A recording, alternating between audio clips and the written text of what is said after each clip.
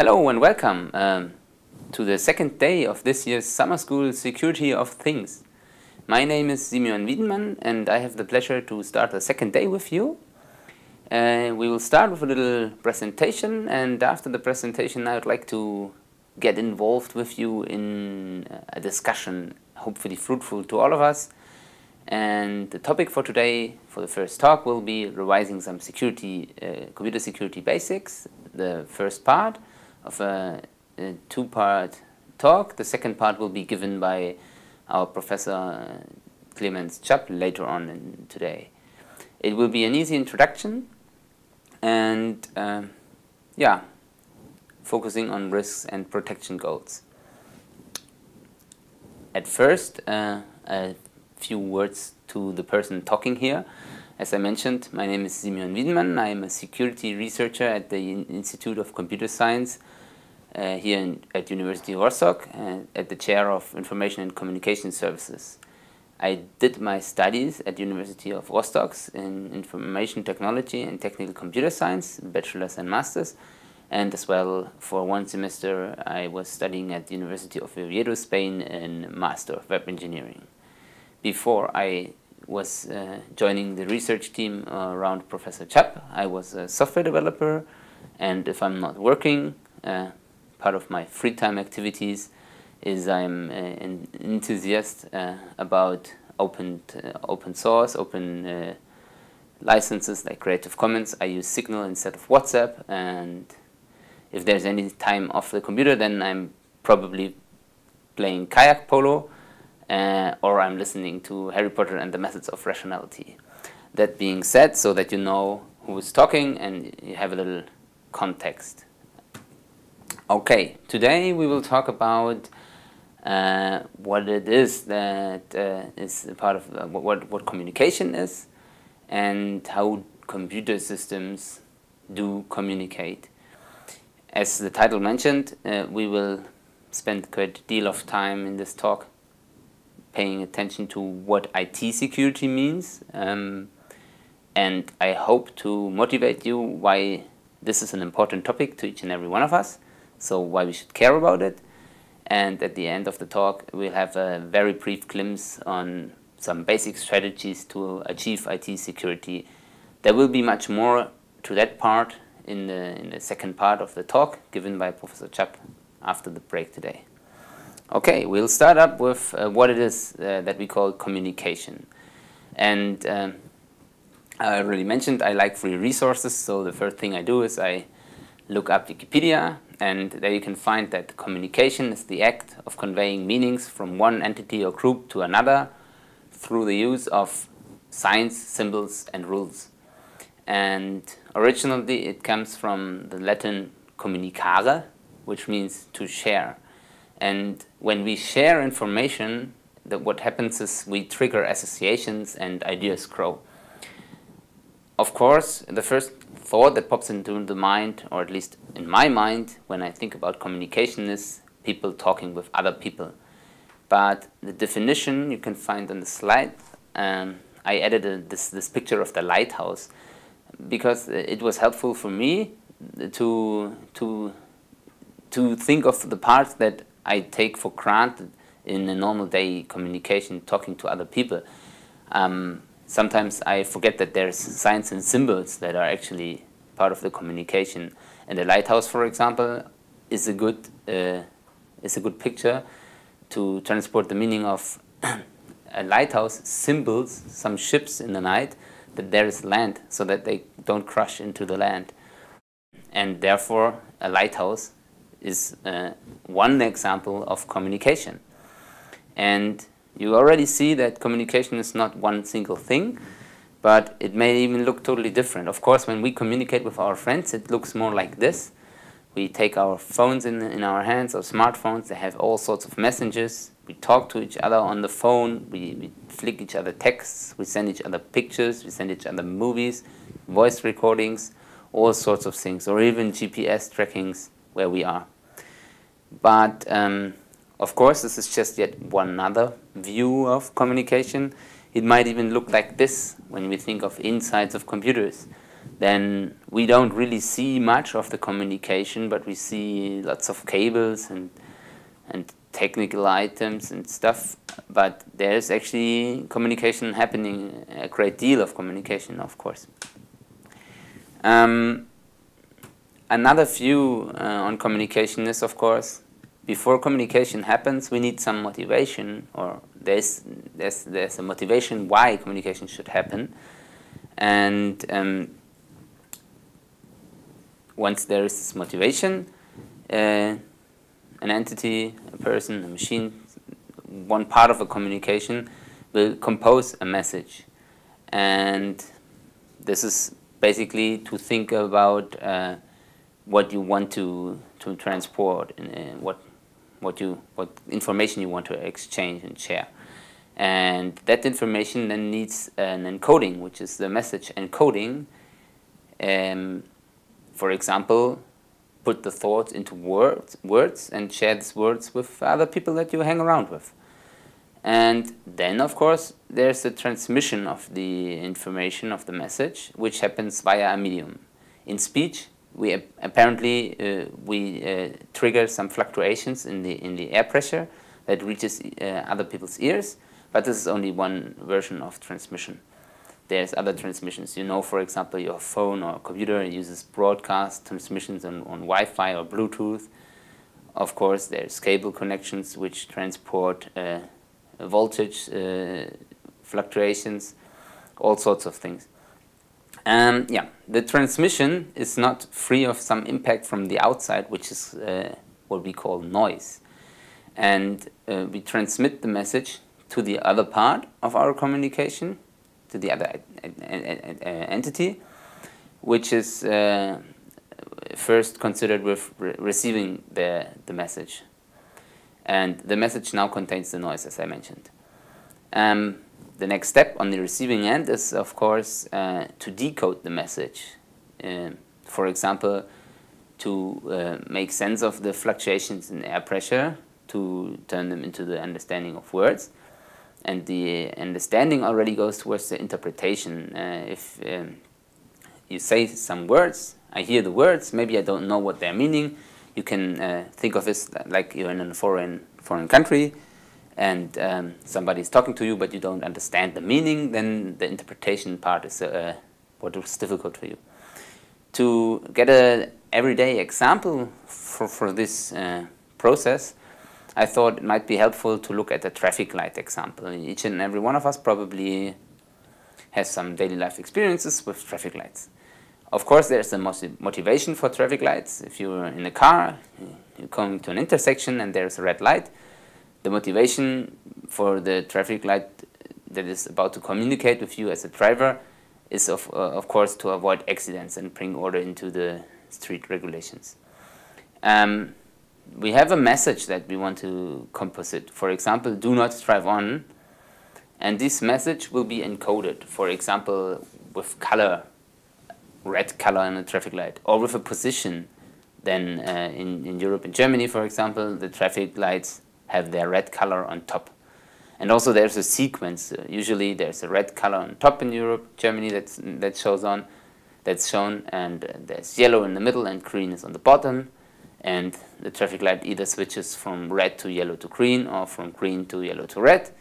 And the sequence already gives you information in which direction the traffic light, the traffic light, is about to change its status. The transmission in that example would be sending out light from the light bulb in the traffic light, or the LED, or whatever technology is used. And the light is transmitted, of course, through the air, and eventually reaches the eye of the driver. There's a noise, of course. Imagine a sunny day when the traffic light is right next to the sun, and you as a driver can barely see the traffic light because the sun is shining brightly into your eyes directly. Then the recipient, you as a driver, for example, you have to do some work to focus on the traffic light. For example, you filter out the sunlight as much as you can. You glimpse your eyes or you shake your head, and you try to detect the light that is shining up. Of course, in this case, it is helpful that you have more than just one meaning, that you have the position. Apparently the top position is lighting up, so even if you cannot really see the color, you surely know it's still the red light on top, which is already decoding. The red light, the top light is turned on after the green one, which means you could make sense of the light signal, and as you have some knowledge from your driver's school, during the interpretation, you know that you should stop the car. Okay, this is an analog situation for communication, but I found it helpful to get a look into the parts of communication, because once it's getting technical, more technical, the individual parts quickly turn out to be their own specific areas of research, of expertise, and I hope this makes clear that communication is not just one single thing, but it's a follow-up of individual steps in one direction and sort of the reverse into the other direction. Okay, but we are here in the computer science department, and in the security of interconnected things, of course, we would like to do something with computers. And computers are communication systems. I already showed you this, gave you this idea of the computer is communicating, so communication may look even chaotic to us, but it doesn't mean that the communication taking place doesn't have any great sense. Okay, computers as communication systems. What do they look like? Where can we find them? And how do they operate? And who are they communicating with? This is what we'll look into for now. When I think of computers as communication systems, the first thing that pops into my mind is classical networks like a computer pool, probably the internet, some computers connected to some servers, which are essentially only other computers, even a little bit more powerful, maybe remotely. Of course, your smartphone is already a very sophisticated computer by now, and this is only one impression of computers as communication systems. It's not always the case that they look that obviously like computers, even though there's computers communicating. Here's some other examples where computers as communication systems might be hidden. On the left side, you see a picture of the computer science department building, the Konrad Zuse house here at University Rostock, where we are currently recording and where we are taking place from during the summer school. In the middle, you see a modern car. The picture is taken from a news article about hacking a car. Of course, because there were computers inside the car that did a lot of communication. And the right picture is from a newspaper article about Stuxnet, which you may know for its being famous as a first real sophisticated cyber attack against states. And you see the leadership of Iran inside the nuclear power plant, which was a target of attack of a computer attack of an attack against computers, which are essentially communication systems in that case. Of course, they might be hidden, but you may say, where are the computers here? Just because we don't see them doesn't mean they aren't there. So this is where the computers in that case might be hidden. On the left side again, there's some pictures from the inside of the Konrad Zuse building of the computer science department. You see a motion detection in the top left part of the left picture. You see lighting, ventilation, and shutters on the window in the top right part. Or the control panel for the human interaction with the communication system that is integrated into the building. And there's heating regulations, for example. These are all devices, sensors, actuators that are turning this building into a modern building and also into a communication system that has lots of computational power distributed, where computers essentially take communication. The center part shows you a model of a car with lots of wires and electrical stuff inside, and the computers inside. And there are so many embedded systems in a modern car. For example, you have the entertainment system, Of course, you have braking systems, rescue systems like airbags, all sorts of systems, convenience systems that are more digital, more and more computers used in there. And of course, the computers there in the car, they communicate. So they are a communication. They're part of a communication system. And on the right side, you see a programmable logical controller. In this case, a Siemens logo, which is, for example, used in industrial plants or on factories to control automating processes. Which is also it's a similar device to the device that has been target of the attack for Stuxnet. Of course, they can even look totally different in a power plant, for example, or in any other factory. There may be even rooms full of computers, which are essentially the communication systems, showing all the information of what temperature does a special part of the production line have, what's the pressure, a monitoring situation, but also a controlling situation. And there, the computers on the left side, of course, you see lots of screens, which remember you, they look probably familiar to you as computers. But on the top right, you see again a programmable logical controller. And this is essentially a computational device that does not look like what we know as a computer, but is also used to process communication with devices. We use these kind of communication systems because we think, we don't think, but there are benefits of it. But they don't come along without risks. Benefits would be, for example, we can higher the productivity, or we can increase the comfort, or can lower the expenses of, for example, a factory or even a building. For example, with a communication system inside a modern building, you can turn off all the lights at once. So in the evening, when everybody is gone in the university's computer science department, there's nobody needing to run around the building switching off all the lights, but you just trigger them. You can even trigger them remotely. Of course, this can lower the energy turnover of a building like that. It increases the maintainability, and you have more and more control about it and what you do. When computers communicate, they make use of communication protocols. And here you see a light switch. You've seen before. It's part of the KNX installation in our Konrad Zuse computer science department. And that light switch is taking part in the communication now. And it's the who of the communication, because we have to answer the questions like who is saying what to whom. And of course, a light switch is used to turn on lights, so it sends a telegram, says turn on lights. But who is the telegram sent to? Of course, we need some lightning source that we can trigger with the telegram. And the communication that takes place with computers, making use of communication protocols. The protocols define some basic things like identification, who.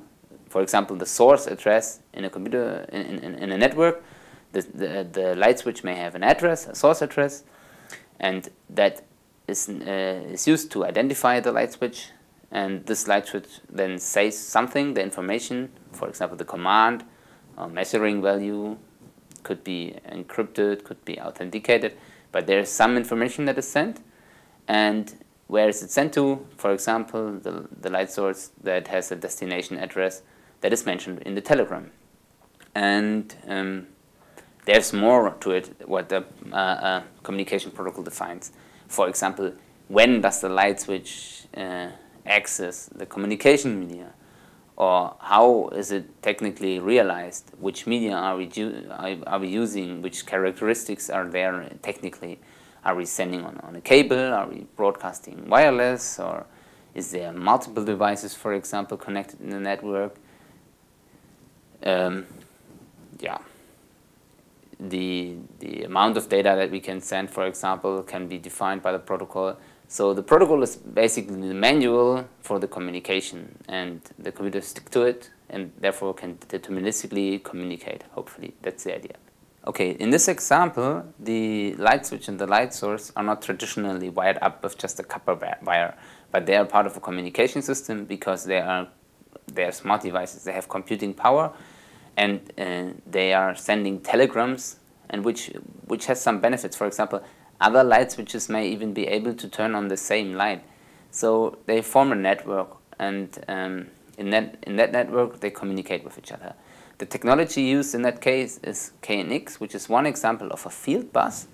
And field buses are pretty much one example of a communication system involving computers. They interconnect sensors and actuators with each other, for example, buttons and switches. And now we can talk to smart lights and fans and shutters. Smart, as I mentioned, because they possess computational power. There's some calculations going on. It's not merely sending electricity to the device, but it's sending telegrams that tell the device what to do, and the telegram will interpret the target device will interpret that telegram and then behave on it. And these devices, for example, they talk via a field bus, like for example KNX, where many devices can be interconnected together. On a less abstract, more detailed view, this may look like this. You see, this is KNX again. You have a backbone line which connects multiple areas, the gray boxes, which you can see here. And there's one area and there's another area, for example, and there's the backbone couplers, BCs, that couple together multiple areas. And one area can contain multiple lines, which is a light gray area, light gray boxes here. And the lines again have a line coupler connecting them to the main line. And on one line there can be multiple devices. And the devices, of course, we saw some of them. It can be motion detection devices, it can be lightning sources, ventilations, shutters, control panels, heating regulations, all sorts of things. And in this case, you can see that there can be multiple devices on one communication media, for example, a twisted pair cable. And they can all talk to each other and to devices in other areas, making use of the couplers that you can see here. And of course, since there are many participants in one area, in one line per area, it's a little bit like in a school class where there's many kids, and if they would all talk at the same time, nobody would understand nothing. And this is why they make use of protocols, for example, to determine who is allowed to talk and what's going to happen when there's some problems. For example, people crosstalk or intercept each other. Okay, one question I had in the slides about the computers as communication systems was, who are they talking to? And one easy way to classify this is computers can talk to computers, or more generally, machines can talk to machines. And they do this based on standards, standardized interfaces. Why? Because otherwise everything would be super complicated, and each and every machine would have to learn all of the other languages of all the other machines. And of course, machines are not that kind of dynamic learners, and even you probably do not speak all the languages other humans speak. So based on standardized interfaces, different people can come up with machines that fulfill the standardized interfaces and then are capable of talking to other machines. This is especially powerful because we can focus on the capabilities of machines, and in some parts machines are better than humans. They can do repetitive tasks much faster and more enduring than we are able of doing. But of course machines can also talk to humans, and this is the so-called machine-to-human communication, where we need other interfaces, less technical ones, some that connect the technical background of the computational machine part to the human user. And we are used to use keyboards and mouses, and then there came the touch phones along, so we started to use touch. Now there's voice assistants where we control, for example, Alexa with our voice commands. These are all examples for human interfaces, because humans want to interact with the machines, so they somehow have to communicate with the machine, and the machine does not, of course, internally understand English or German or any other language that the humans usually speak, but the machines work on their own languages. Luckily, by now, we have all sorts of ideas and technology that can mix it up, and we as humans are capable of building machines which we can interact with by communicating. And here the focus is more, or should be hopefully, on the human needs and skills, because if the machine that you as a human would like to communicate with would require you to talk binary to the machine, then you would probably not enjoy communicating with that machine much, so you wouldn't use the machine very often, and then where's the point in building it? Okay, hopefully this answered the questions that I proposed earlier. We do not have a single answer to what do they look like, because they can come in all sorts of shapes and even hidden, and we can find them almost everywhere. In private buildings, in public buildings, in factories, in vehicles, planes, ships. Even inside bodies, there's some, for example, pacemakers that are communication devices. Even in orbit, we have International Space Station machinery that we talk to. We send satellites far away and still trying to communicate to them. Of course, it takes a lot of time because the information has to travel a huge distance, but that being said, it's easy. It's neither it is easy to answer the question where do we find them, because you can find them wherever you want to find them, pretty much. How do they operate? I scratched a little bit the surface on how they operate by showing you that there's, for example, field buses that interconnect sensors and actuators via the communication medium, and then they interact by exchanging standardized packages, telegrams, for example, making use of protocols that determine who is allowed to speak and when and where and what and how does a message have to look like. And of course, machines talk to machines, but they can also interact, kind of communicate with humans. Okay, coming to the security part, which should be the focus of the talk for now. IT security. It's a buzzword. Not as much as cybersecurity, but essentially IT security, computer system security, computer security, cybersecurity, all these kinds of words are frequently used, and I find that they are not as frequently understood very well. So I try to help give a little bit an overview of what people may think or may mean when they use these kind of words. There is a difference between safety and security. So safety is wearing a helmet when you're on a construction site, or safety is when somebody thinks of how do I construct a chainsaw in a way that when people use it, they don't lose their fingers.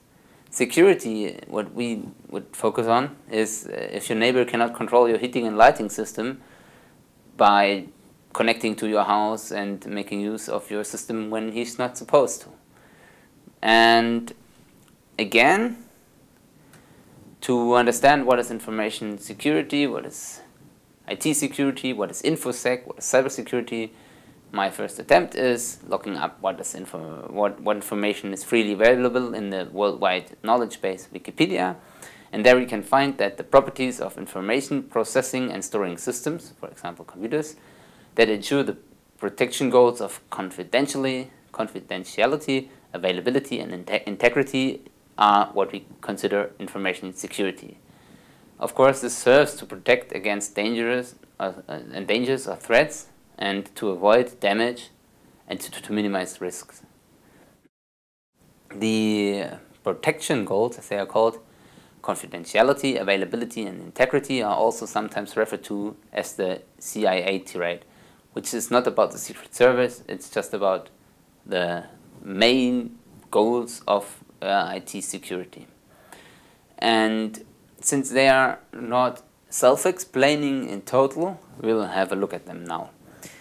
Confidentiality, for example, is the property that information is not made available or disclosed to unauthorized individuals, entities, or processes. It may be similar to privacy, but it's not exactly that. It's more like confidentiality allows privacy.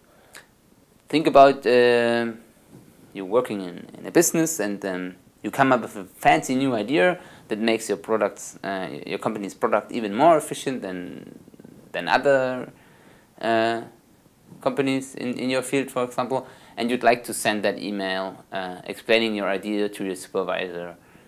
You really would like to be sure that the other person in that communication is your supervisor and not some other company. This is one example where confidentiality may be helpful. I took the liberty of trying to explain it on our KineX system, which is a system that you will come along quite frequently during the summer school. So imagine there's the light switch again and the lamp.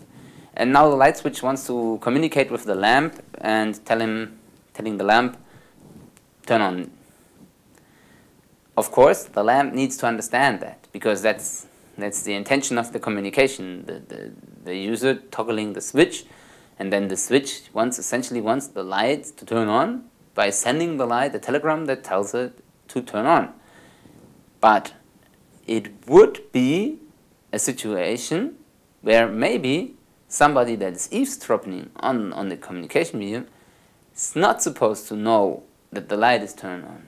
The light seems a very unimportant example here, but imagine this would not control a light, but control a heating, and then imagine it would not control a heating of your personal room, but of a factory producing aluminium, for example, where the heating curves may be some secrets that greatly independ your financial situation of your company, and a concurrent company would love to know when you will heat up the system and when you will cool down the system. So suddenly this kind of information become more worth to protect, and then you again would like to have the confidentiality in this kind of communication. So as I depicted here, somebody that is eavesdropping should probably not be capable of understanding what has been said, therefore the gibberish instead of the lights on. Okay. Another protection goal I mentioned in the definition of IT security was integrity. Integrity, again from Wikipedia, is the maintaining and assuring the accuracy and completeness of data over its entire life cycle. It's also sometimes referred to as data integrity. And this means that there is no unauthorized or undetected data modification. Unauthorized means, of course, somebody is authorized, is allowed to alter the data. For example, the switch is allowed to alter the data on the communication medium because it wants to create a telegram that is sent via the bus to turn on the light. But there's, for example, an attacker who should not be allowed to do the same. Or if there's something going on that's altering the data, then at least we'd like to detect it so that we know that this data has been altered. Imagine you would have a speedometer that shows that you're 30 miles per hour when you're actually 50 miles per hour. It's probably not a good idea if the system is easily fooled to show 30 miles per hour when you actually go 50 miles per hour, because then you would probably not react in a situation where you need to brake. It's harder to brake, and you assume that you will be capable of braking when you're actually not as quickly capable of braking as you will need to. Or another example, if you have a factory monitored and the temperature data that is on your monitor is altered and the displayed temperature is 10 degrees less than the actual temperature, then maybe the entire power plant goes off because there's a reaction triggered, because the monitoring station thinks everything is fine, they are rising the temperature, when indeed the temperature originally measured is higher. So the communication system that sends the measured temperature to the control room should of course be a communication medium where integrity should be guaranteed. Yeah, again our KNX example, if the light switch sends the package lines on, this should also reach the lamp as the package light on, and should stay like this the entire way through. And what shouldn't be possible is that somehow, for whatever reason, this would be, for example, lights off, unless of course the original or the authorized switch sent that telegram, but it did not. It sent the light on package. So the light on package should be reached, and the light off package should not be reaching. It shouldn't happen, but once it happens, it should not be accepted by the lamp, for example, because something has happened. The message is not integer. Okay, and then there was another protection goal called availability, and this is, I think this is the most intuitive of all. If we come up with a system that we want to use, then we want to use it. And if there's some parts of the system that are not available, then we cannot use it. So the functionality is not there, and this is the point where we create the systems for. Of course, availability seems easy in that perspective, but imagine you own a server.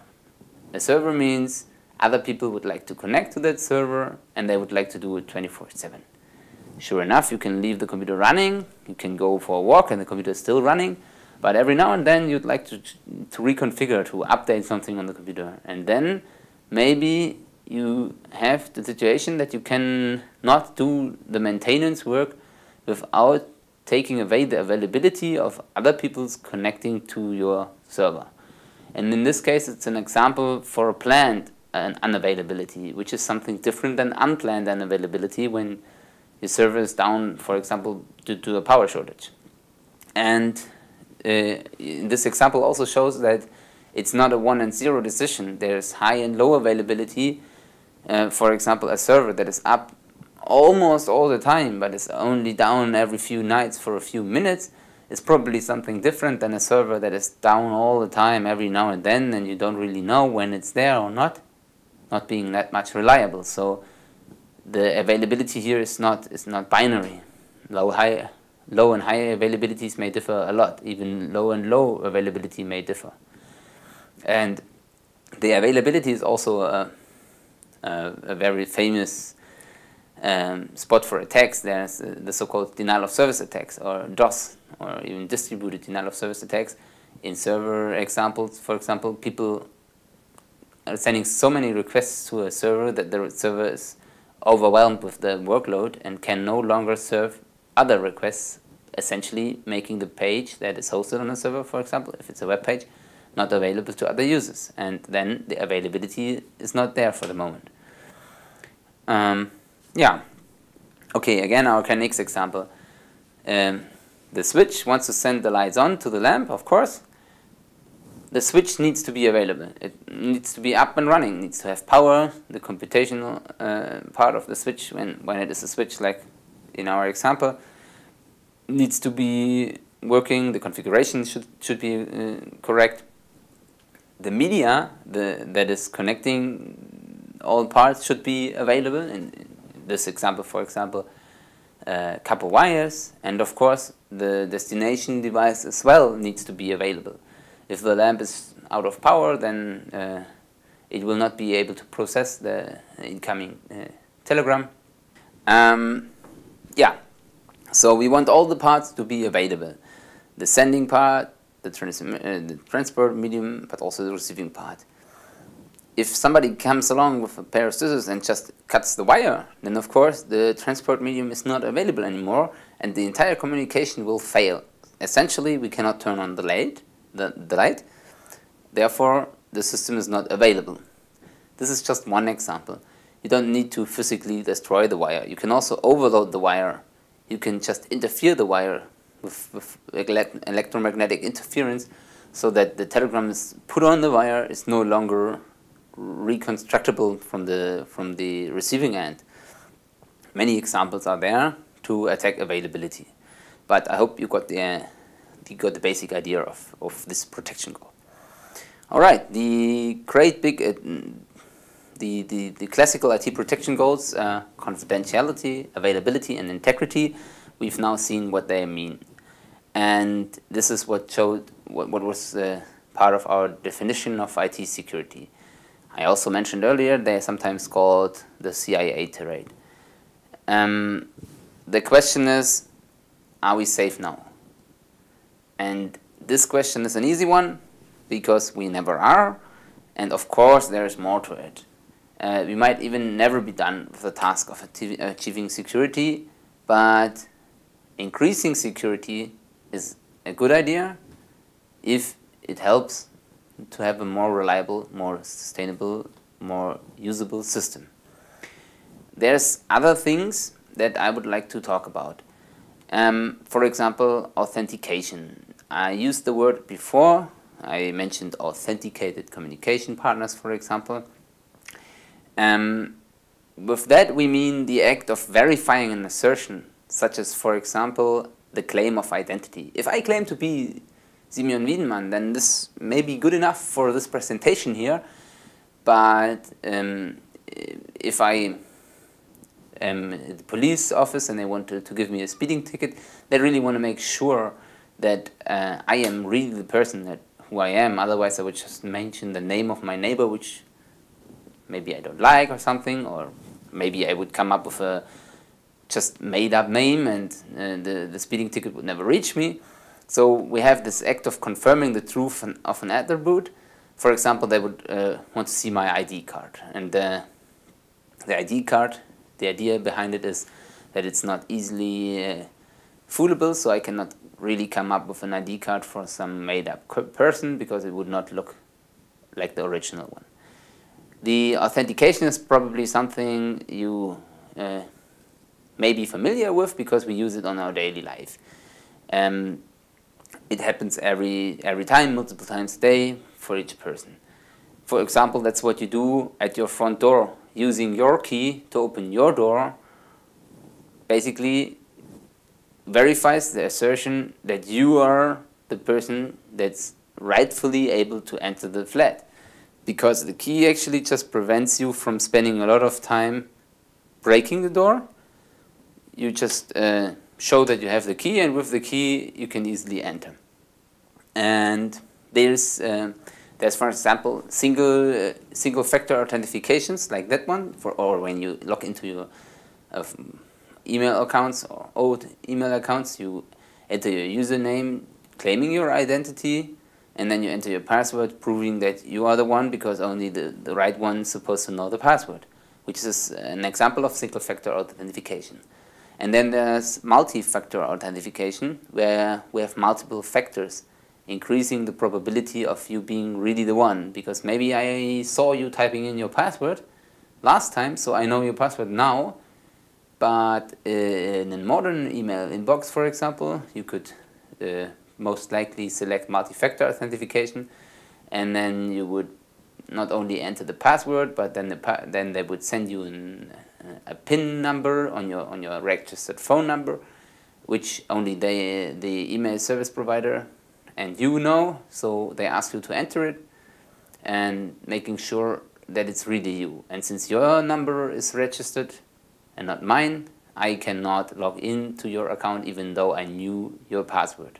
This is an example of two-factor authentication. And you of course can have 3 or even more factors. And the factors are traditionally either knowledge-based, like knowing a password, knowing a PIN, or maybe they're ownership-based factors, like you have a security token, the hardware token or a software token, like an ID card, or like the little token that opens or triggers and turns on and off the alarm at your company.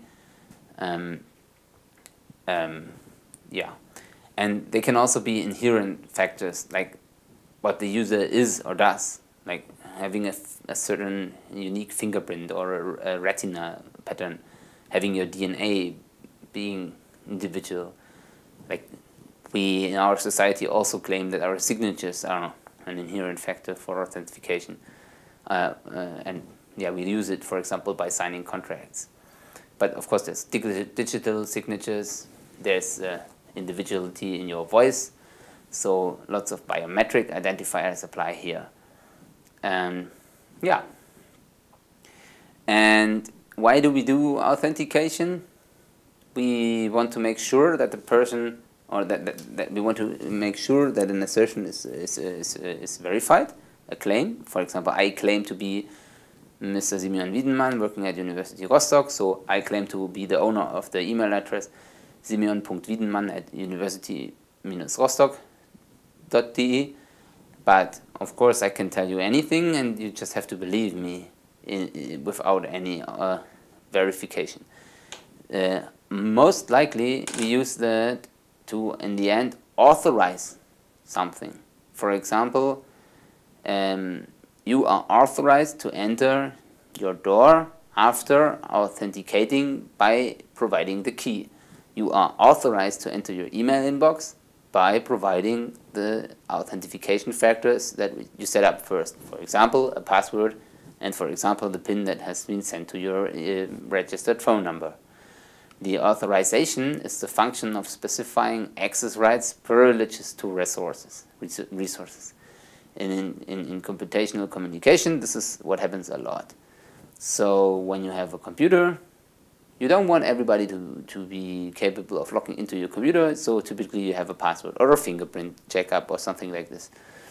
You authorize, you authenticate towards the system in order for the system to authorize you to use it in the way you want to use it.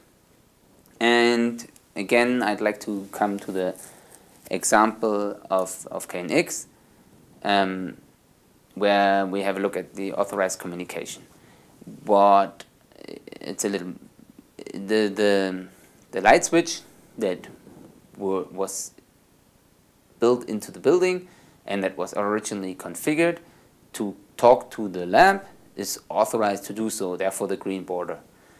And if this light switch sends a telegram that that's supposed to turn on the lights, of course it should turn on the lights. But if an attacker, for example, would come up with the same device and just plug it into the wall, connecting it to the wire, and sends its lights on telegram, maybe this should not work. I mainly use that examples because I had the pictures available from our building and from my colleagues. Of course, you can imagine this in a more severe situation where it's not about turning on lights and turning on and off lights, but for example, opening main doors with, for example, fingerprint door openers or something.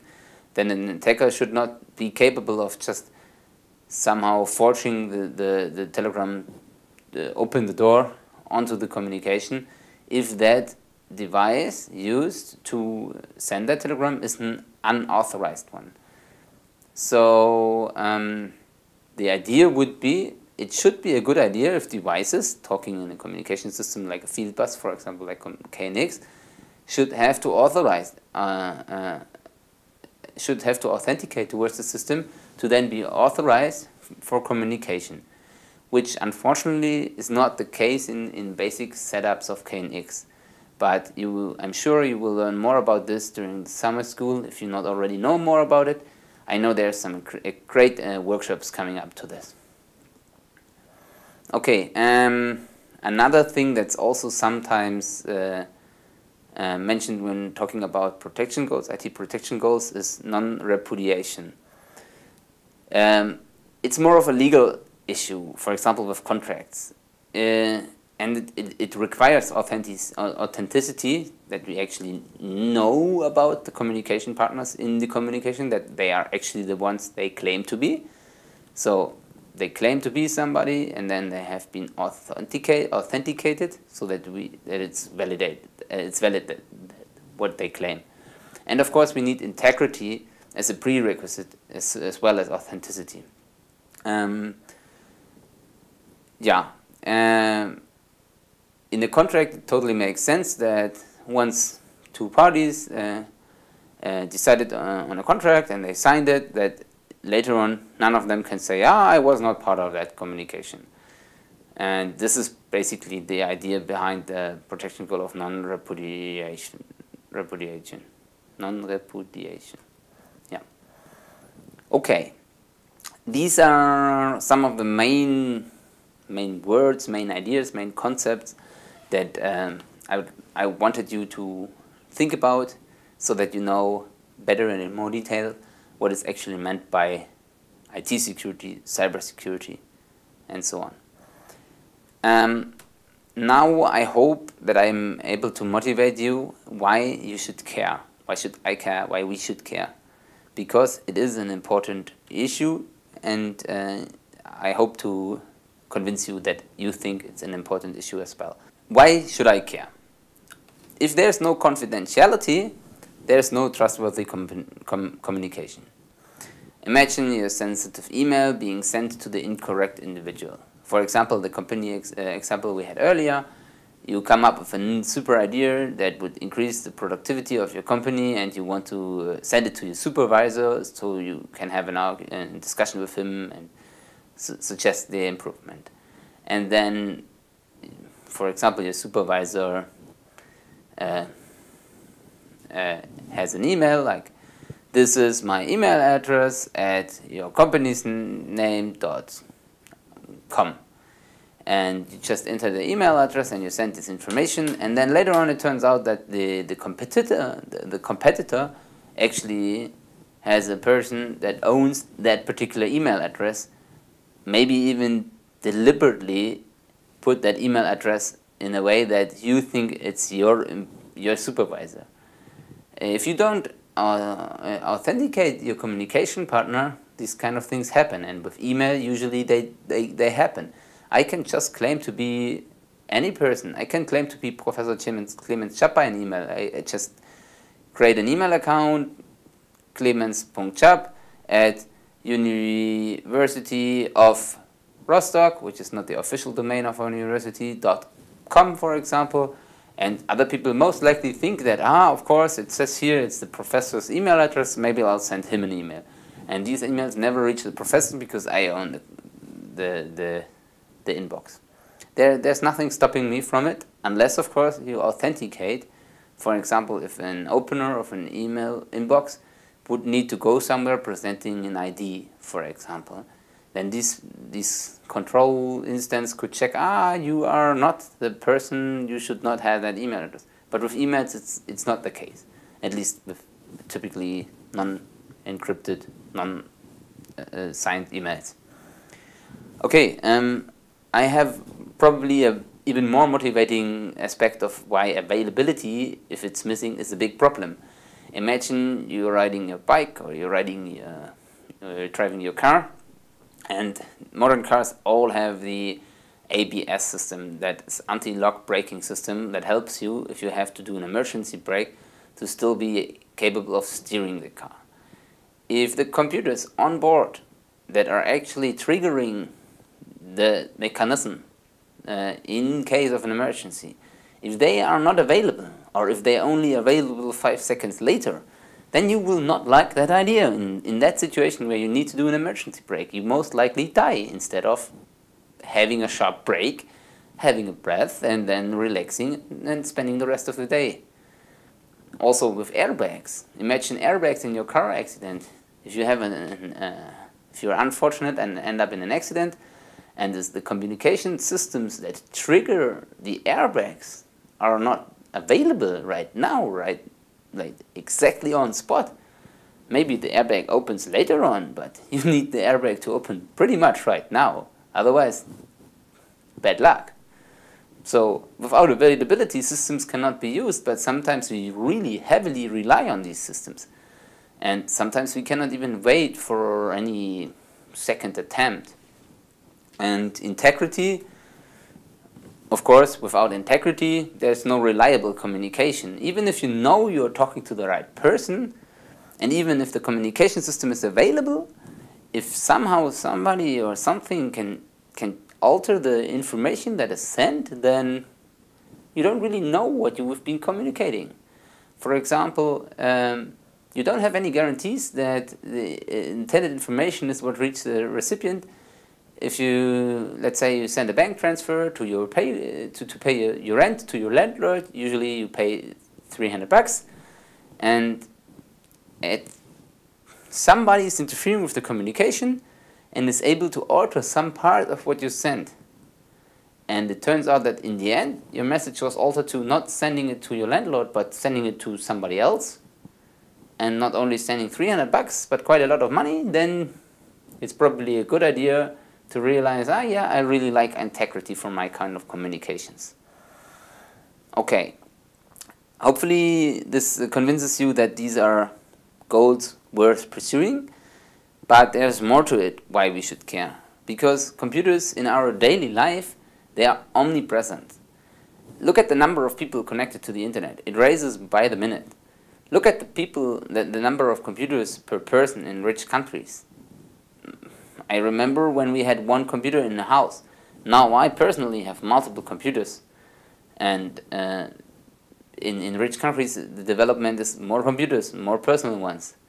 Computers used to be huge machines. They are now, they became desktop machines, they became phones, they became watches, even glasses, even pacemakers. We actually put them inside our bodies. The size of computers is a huge factor there. The position of computers, they get closer and closer to us, inside our bodies, as I mentioned already. While early on, it were rooms or even buildings just created for the computers. And imagine, or another example, like we have a pandemic now, and now we come up with tracing apps that somehow people feel like they become society-wide forces. Maybe this is the case, maybe it's not the case, but at least there's a huge impact in our life, and this is probably not so much debatable, that this is a thing in our life now, and it's not easily ignored. We more and more heavily rely on computers as communication systems, so we better make damn sure that they're not only shining from the outside, but work safe and secure from the inside as well. And the context of computational communication systems is not only bright. Communication systems involving computers often have many participants. This is cool because all around the world people can get together in the internet, for example. Or many buildings of a company can be controlled from one controlling room. Great, nice. But often, as this example also shows, they are accessed from remote.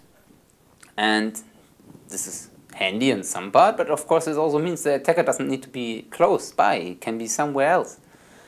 And these kind of systems heavily depend on complex subcomponents, hardware-based, software-based, and the more complex components are together, the more difficult it is to actually keep the overview of what's going on. Maybe there is influences of one component to another that we don't really see at the beginning.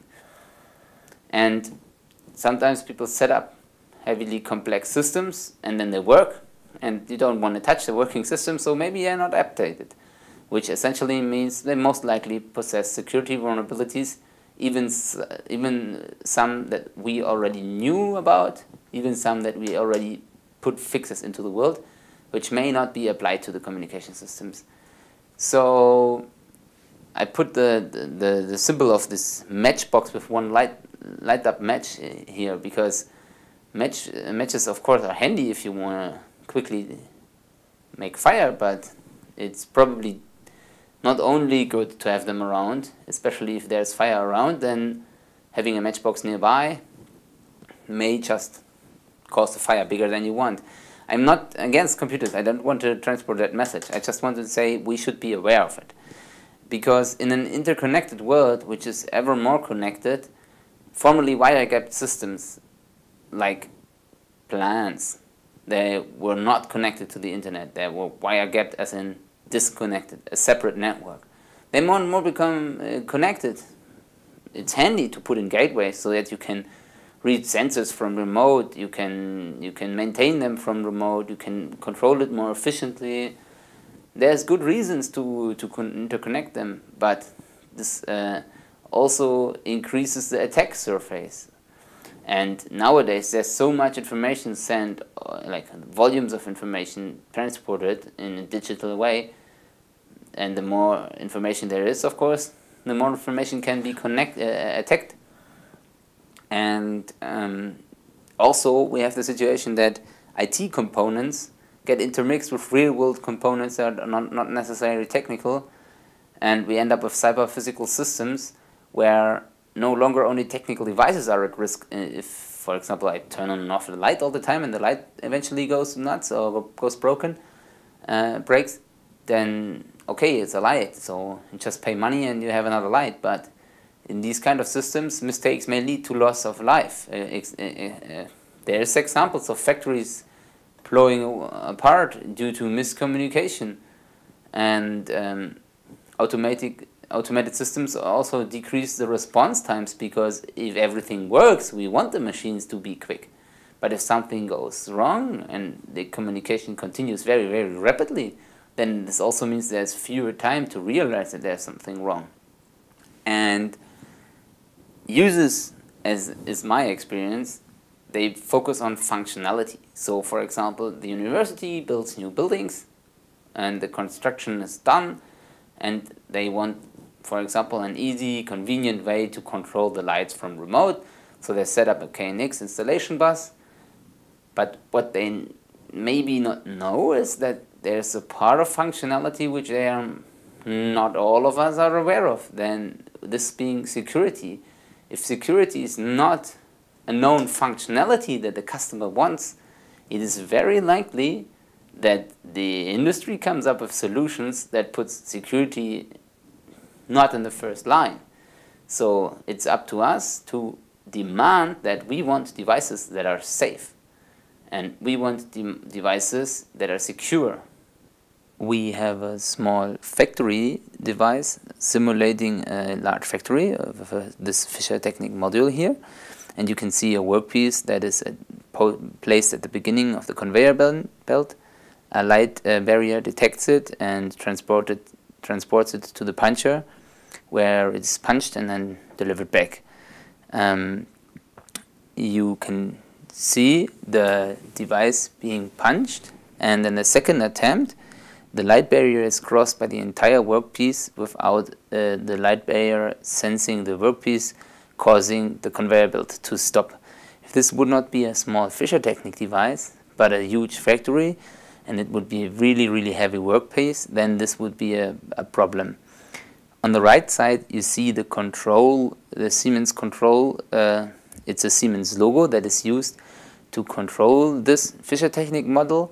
It basically looks at the inputs, and you could see on the right side in the small display that two inputs have a black background color, meaning the input is in one state, is triggered, is not triggered in that case because the light barriers are currently not blocked by an element.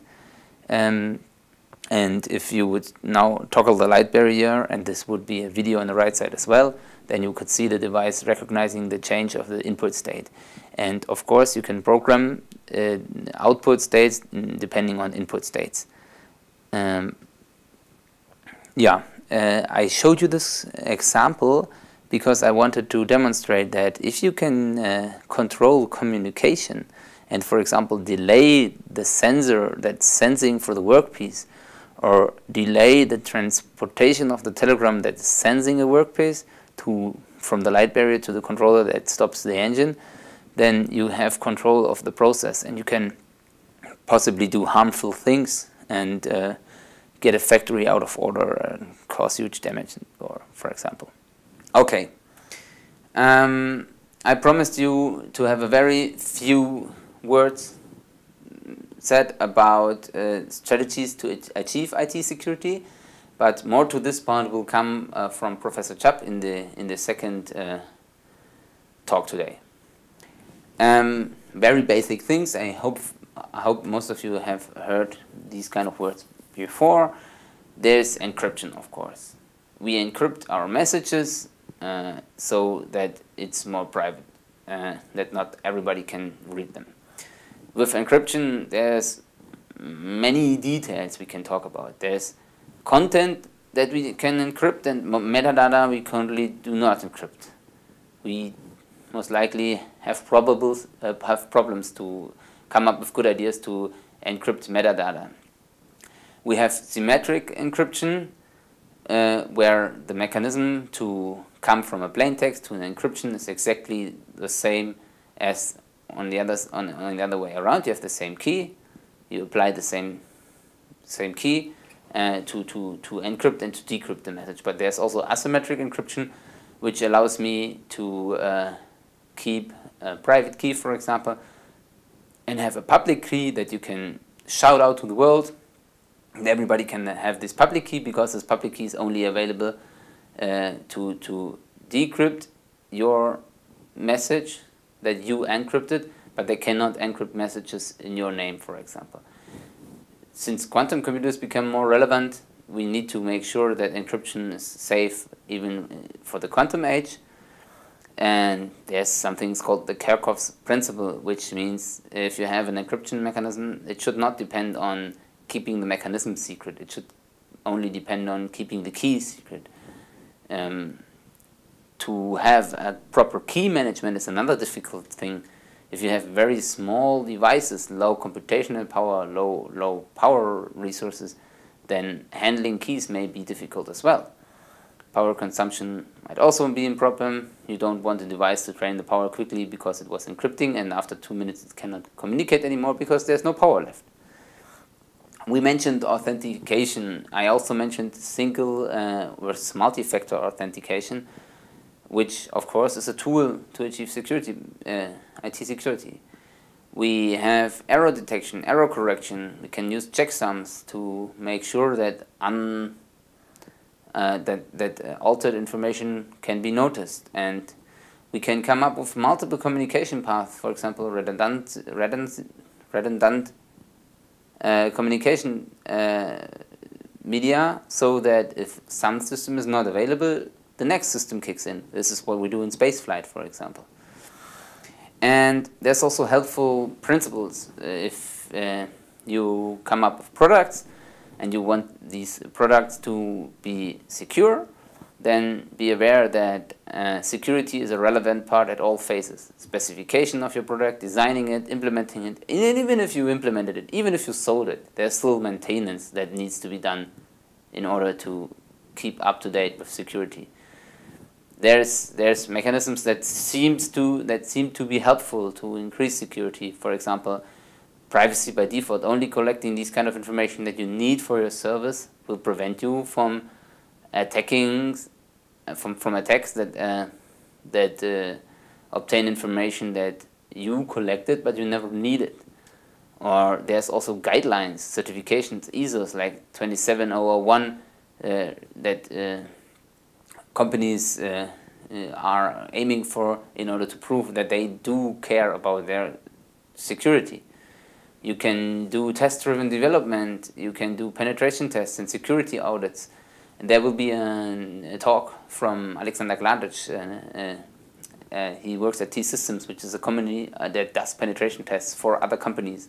So I'm sure he will talk about this again in more detail.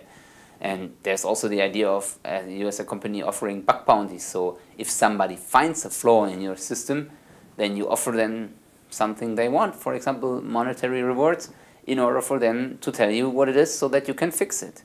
And altogether, risk is something that needs management. And what companies do is they manage risk by calculating the probability of occurrence for a certain threat scenario multiplied by the amount of estimated damage. And if it's very, very, very, very, very unlikely that an asteroid hits Earth, the amount of damage would be really large. Your company would burn down. You will probably do not spend a lot of money, time, or effort into preventing that risk, because this is a risk you take. It's so very unlikely.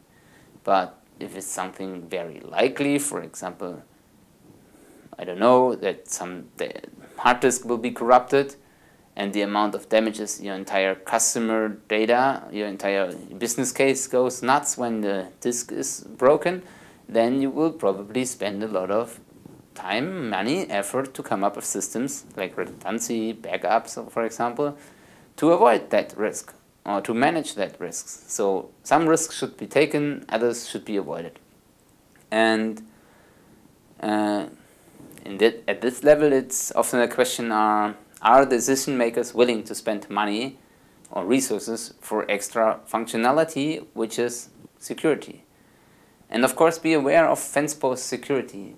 If you are scared of somebody reading your emails and you encrypt the emails and then you encrypt the emails again and more sophisticated, a super highly complex algorithm, and you sit on your desk and then you need to go to the toilet and you do not lock your computer, or you always leave your computer on when you go home, then maybe you're super safe on one part. But if there's a huge fence on a field, and at the edge the fence just stops, even if the fence is really, really high, people just walk around the fence. They don't take the most effort way. They take the least effort way.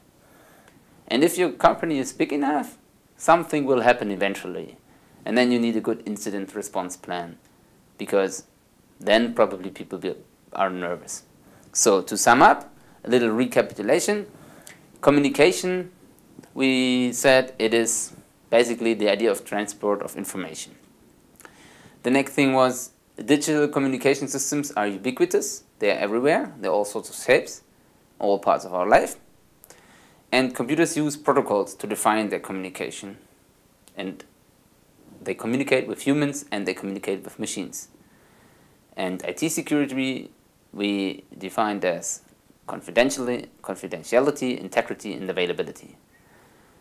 Yeah, and of course there are strategies. There are tools to deal with it. For example, seeing risk as something that is a product of probability times damage. So we are not left out without doing something. We have opportunities to do something about it. And this is what I tried to show you today. I hope you liked that. I hope it was valuable for you. If you want more, I put down some recommendations. For example, the TED Talk on the security mirage by Bruce Schneier, or a very interesting talk about gateways that were actually used in industrial control gateways. So they did a penetration test and showed some bugs and vulnerabilities in there. A very, very interesting talk is Spiegel Mining, Reverse Engineering von Spiegel Online. It's a German newspaper, online newspaper. And there was some data engineer that paid a great look into the details of when were articles published, who published them, at which time. And he does a great job at teaching you and explaining you why there's so many details of information that you are not even aware of when giving them away. I highly recommend it. Yeah, some more things to read if you're interested. And I'd like to end with this quote of Bruce Schneier. He's an expert on on cryptography and computer security. He said once, if you think technology can solve your security problems, then you don't understand the problems. And also you don't understand the technology. Because doesn't an anti-blockage system, an ABS, make your car safer than ever? Yeah, maybe. But if there's somebody really evil and he's interfering with your system, then you probably would not even want to expect that there is a system there which is not secure. And that should be the end of the presentation, which gives us a little bit more time for discussion later on. So don't hesitate to ask if you have any questions. Switch on your mics now, get ready for the live discussion. I hope you join in. Thank you very much.